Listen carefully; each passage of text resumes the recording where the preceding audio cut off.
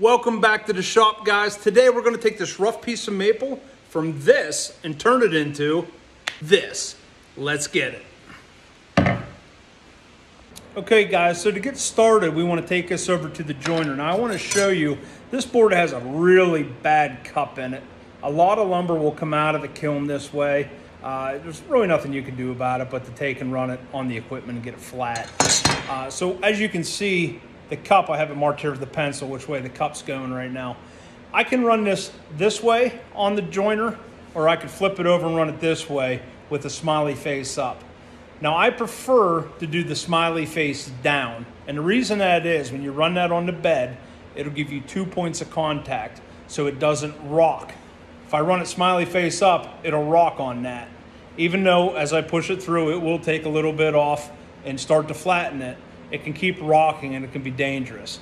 So if I reference this smiley face down, I don't know if you can see this on the bench here.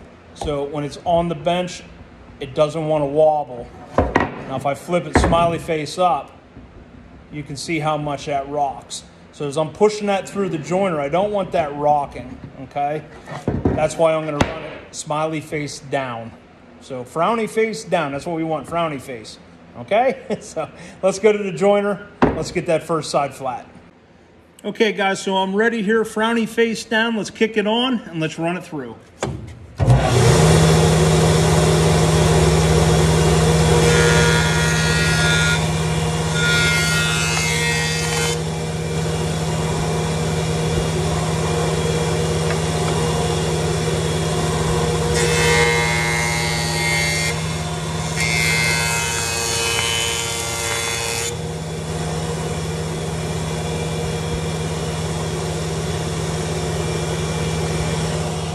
As you can see, we got to do about one more pass here. We have it almost the whole way to where it needs to be flat.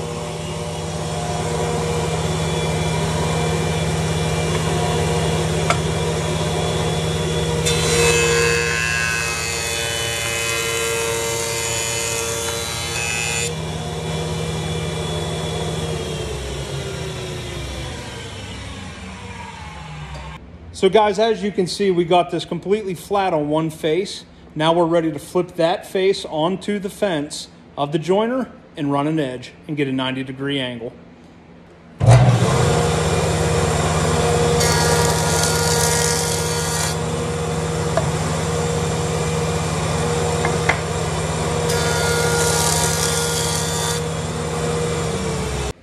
Okay guys, here we have our frowny face board back from the joiner. We did steps 1 and 2. Step 1 was getting a face flat. Again, we put the 2 edges down so it wasn't rocking like a smiley face. We put it frowny face. So remember, frowny downy. Okay, I just made that up. It rhymes though, so go with it. So we have the frown down. Went ahead and got that reference flat. Flipped it up against the fence, ran it through, and got an edge jointed. Actually, it would have went that way. Okay, now the fence on the joiner is 90 degrees to the table, so obviously we have a flat edge going against there, ran it through, got the edge flat, 90 degrees. So now we should have a 90-degree edge, and I can show you that right here. Okay, so we have 2 sides, well, a side and a face, now they're 90 degrees. So the next step is taking this piece of wood over to the table saw. We want to go ahead and rip that to width. This piece right now is measuring 5 5/8. Let's go ahead and rip it down to 5 inches, and then we'll come back for step 4.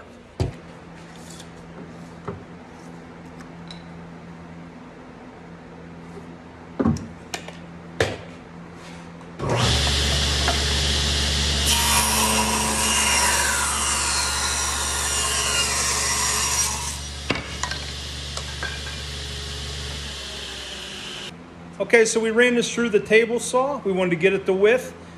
We referenced the flat side down. We got our edge against the fence. That's our 90 degrees now. Our table saw fence is 90 degrees to the table. Set the blade to 5 inches. Ran it through. Now we have a 5-inch wide piece. So step 1, step 2, step 3 for width. Now we want to take care of the thickness. Remember, frowny downy. Here we go.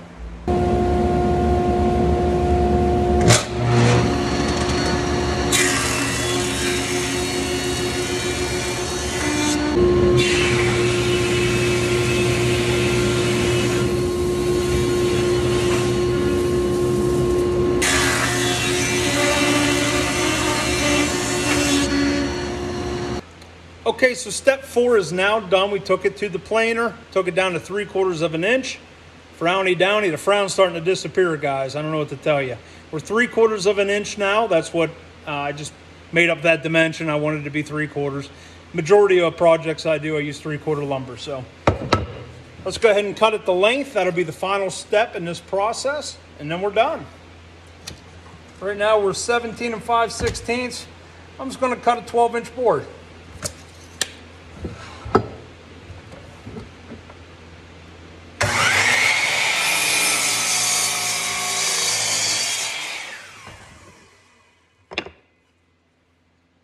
Okay guys, we're back at the bench. We're all done. Our 5-step process is complete. We took our rough cut piece of maple, turned it into our finished board to our dimensions. Dimensions I just made up.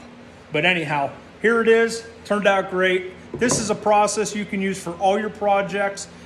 This is really helpful. Instead of going to the big box stores and buying lumber that's already surfaced and edged and planed and spending 3 to 4 times, sometimes more, per board foot, you can go to a lumber mill and buy it in the rough. And you're going to get something that you would spend $10 at the big box store for $2 a board foot. And then you can go ahead and process it yourself. Plus, it's a lot of fun. When you run these boards through the planer and the grain shows, and I'm a big wood nerd, so it's just a lot of fun. It's rewarding. Just give it a shot. Try it out. Maybe you like it, maybe you won't. But that's the 5-step process. I'm glad you joined me today. If it's not too much to ask, hit the like, subscribe, leave me a comment, and I'll catch you on the next one. Be kind to one another. See you later.